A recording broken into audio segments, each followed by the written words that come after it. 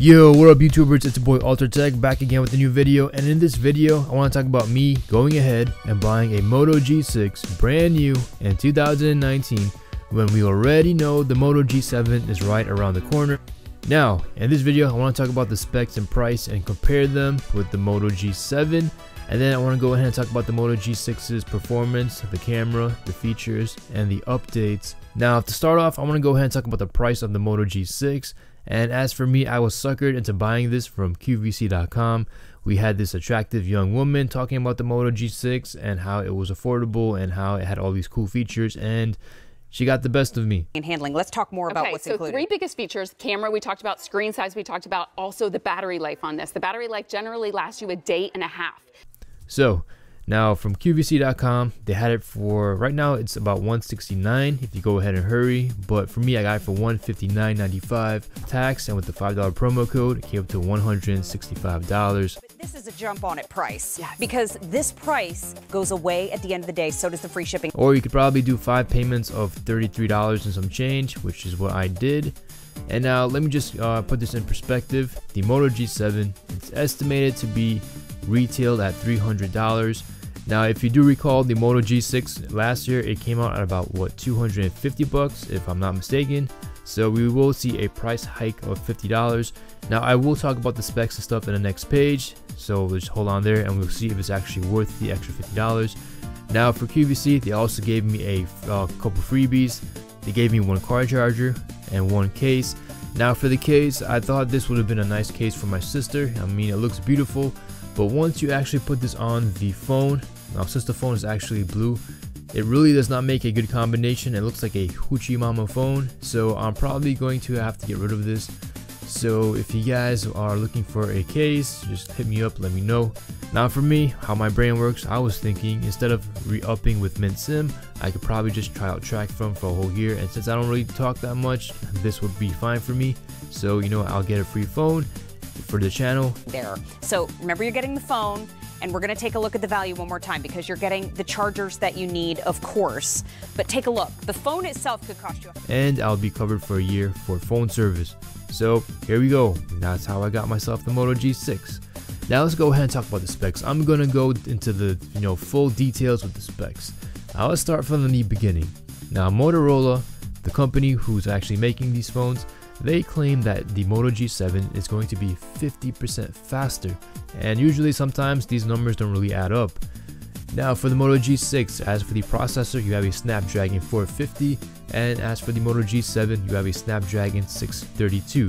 Now you are getting a huge jump in performance, but it's not like you're getting a flagship processor. Now the 450 was released in June 2017, and the 632 was released in June 2018, and let me just put this in perspective.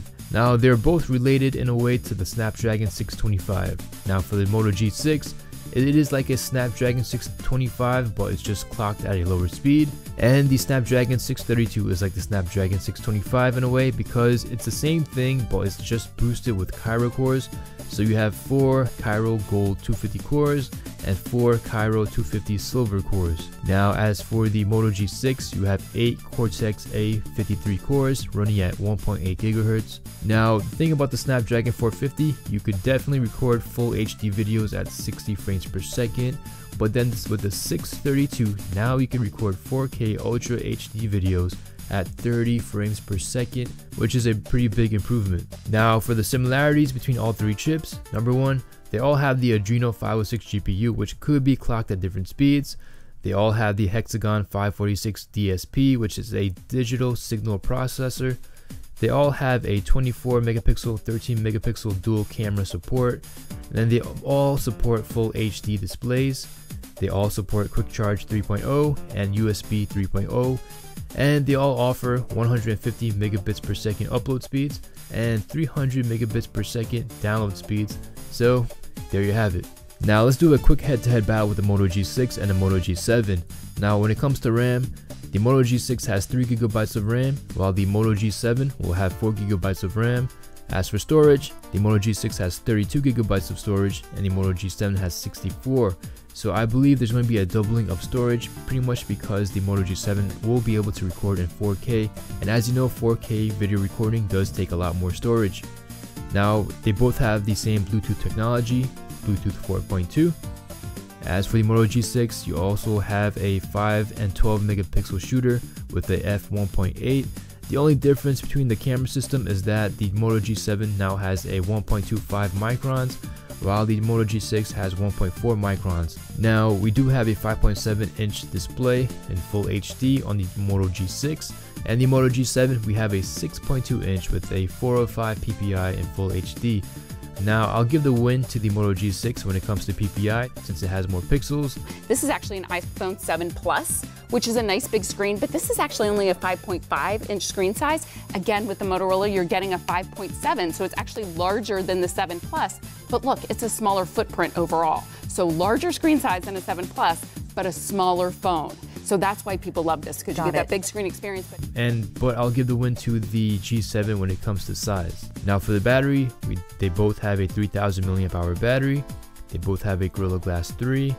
And like I've mentioned before, the Moto G6 can record at 1080, 60 frames per second or 30 frames per second, while the Moto G7 can do the same thing, but also record at 4K at 30 frames per second.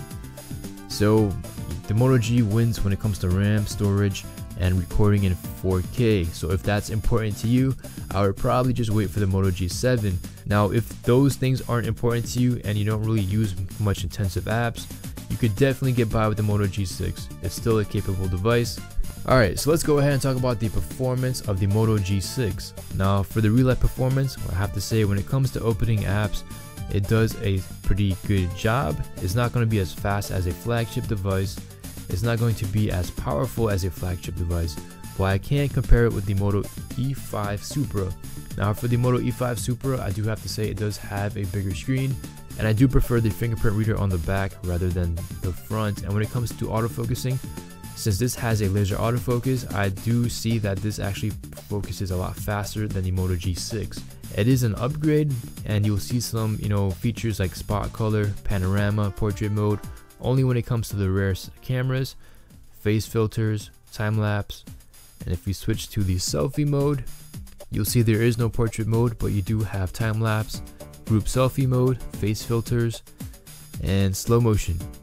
But like I said, this is a budget device, and for watching YouTube videos, browsing the internet, making phone calls, calling, texting, checking your email, checking your Google Now feed, this phone is pretty much capable of doing just that. Now if you're going to want to do some heavy intensive things, I'm not too sure about that. Now for the security update on the Moto G6, let's go ahead and check that out. Now for Motorola, you know that they're usually behind on updates. Now for this device, it's updated to the November 1st security patch. So right now we're kind of due for another update. It's going to be about 3 months since we've had another update. So hopefully we get another update before March comes in. So we have to wait and see. You do have your Motorola features on this device as well, and the great thing about this is that it does have Moto Voice. On the Moto E5 Plus, you do not have Moto Voice. On the Moto E5 Plus, you also do not have the one-button navigation. And another difference from the Moto E5 Supra is that you also have Moto Key. So instead of typing your password, all you gotta do is scan your fingerprint, and the Moto Key will actually fill in your passwords for you.